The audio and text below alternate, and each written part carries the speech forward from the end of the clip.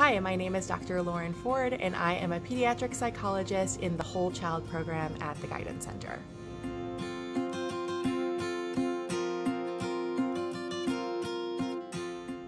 Today, I would like to talk with you about anxiety and share one strategy that you can use when you are feeling overwhelmed by anxiety or any other big emotion.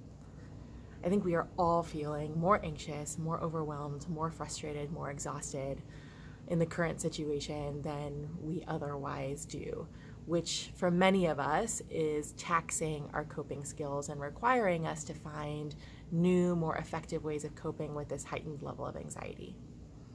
And anxiety is our body's protective system, and it is really helpful to us in small doses. It energizes us, it motivates us, it pushes us to take risks and to dive into doing something new. But when it is bigger and more frequent and prolonged even, then it starts to do the exact opposite of what it was meant to do. It makes us feel exhausted, it paralyzes us. We find that we're up at night worrying all the time.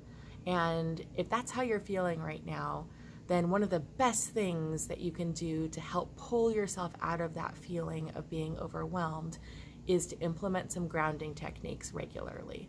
Grounding is helpful because it brings you into the current moment, which means you're not in your head. And I want to share with you one way that I find is helpful for me to ground myself, and it's called box breathing.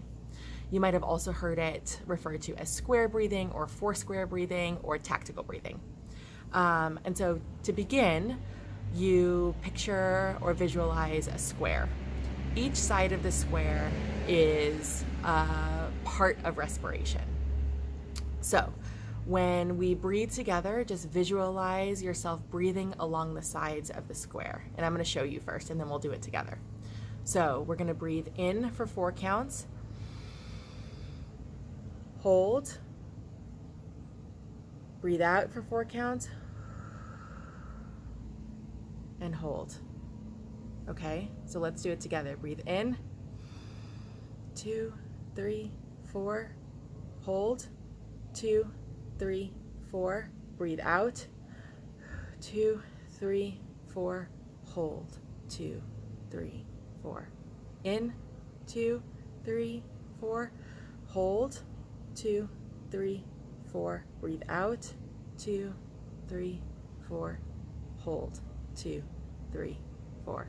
And you can do this as many times as you need to help to calm your body down. Breathing is one of the best ways that you can calm your body and your brain down. And this can be used with adults, with children. You can do it as a family. One of the things that I want to remind you of is that you might feel a little bit out of breath when you first start. And that's actually not due to the box breathing itself. It's actually due to how we are breathing when we are anxious or overwhelmed. We tend to breathe quickly and more shallowly, or for some of us, we even hold our breath. And so it's normal to feel a little bit out of breath when you start, but your breathing should regulate after you do this a couple of times.